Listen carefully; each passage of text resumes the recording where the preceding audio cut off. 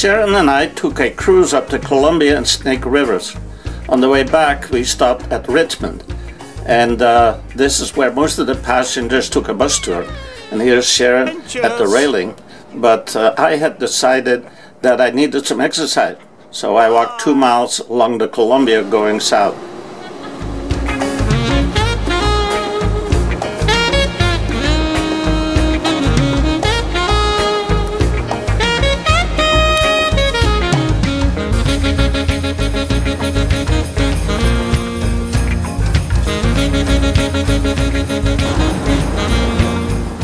Instead of walking back, this fellow Ray was kind enough to give me a ride back on his jet boat.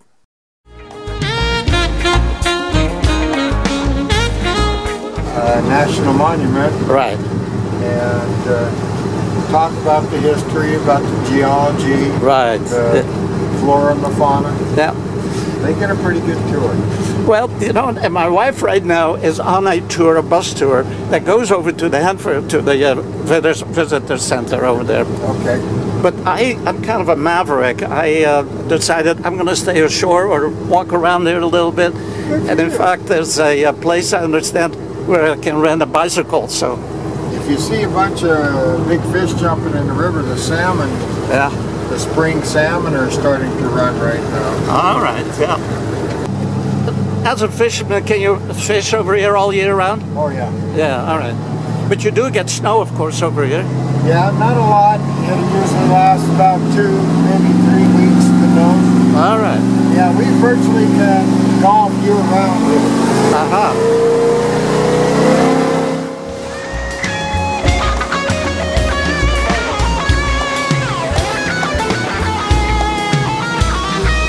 You don't mind if I stand back there?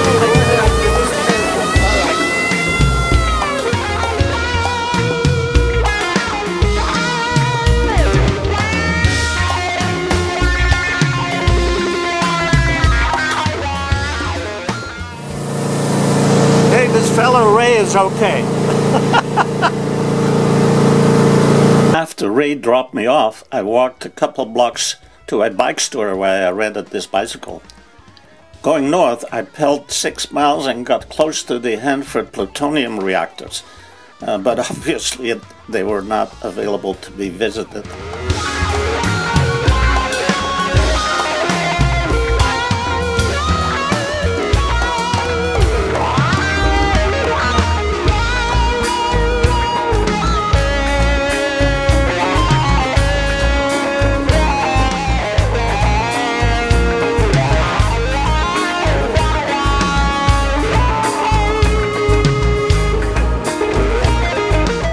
Richland actually seems to be proud of their involvement with nuclear power.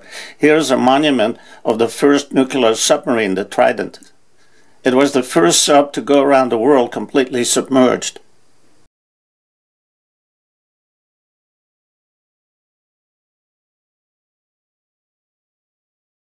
It's back to the bicycle, and I think this is as far north as I want to go, so I'll go back the way I came.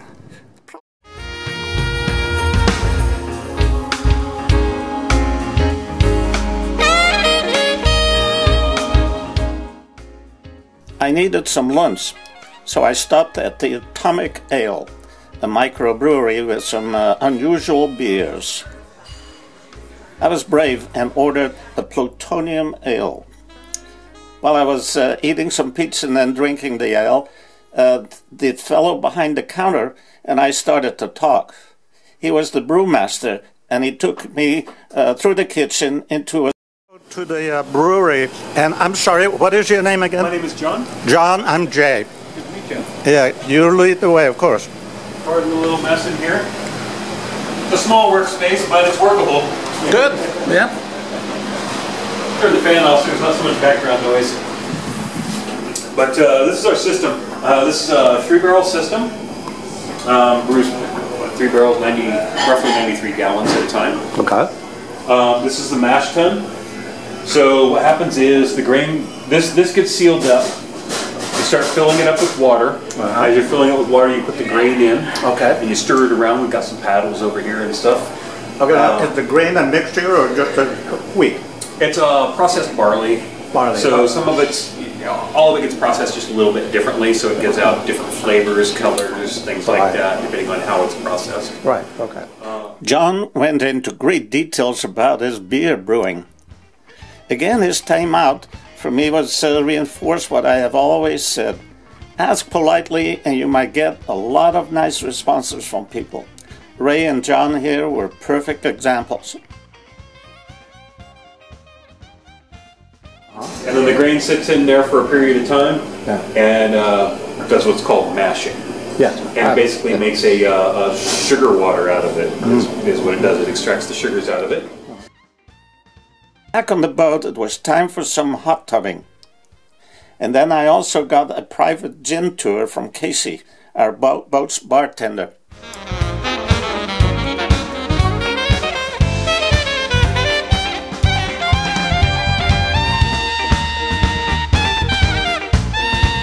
Explain again what the different kinds of gin we're looking at over here? Absolutely. We're going to start with the oldest, which is a Plymouth dry gin from England. All right. We're going to have something different here. This is a New World gin. This is Ransom. It is from Oregon. They actually age it in bourbon barrels, so it's going to have a nice, beautiful baking spices. Has a little bit of vanilla, has a little bit of cinnamon, a little bit of nutmeg to it. Great. We have our Genevieve, which is also old style gin. A little more lemon, nice dry finish on that one. Right, I remember that's from Amsterdam, that's where I came from, you know. The Hendrix is from Scotland. They actually distill it with cucumbers. So actually a really nice way to do this is a martini with some cucumbers bundled into it for some extra flavor. The Gun Club gin is a higher proof gin here. A lot more citrus notes and bright floral notes. And then the Aviation gin is Portland-based gin, and this is a really good balance between your citrus, your lemon, and your juniper on there, and a little bit of lavender on this one. Perfect. Those last two is what I had. You helped me with a martini. Yeah. Would you like to do a gin martini out of one? Oh no, I'm going to wait a little bit, but thank you. It was another full, nice day.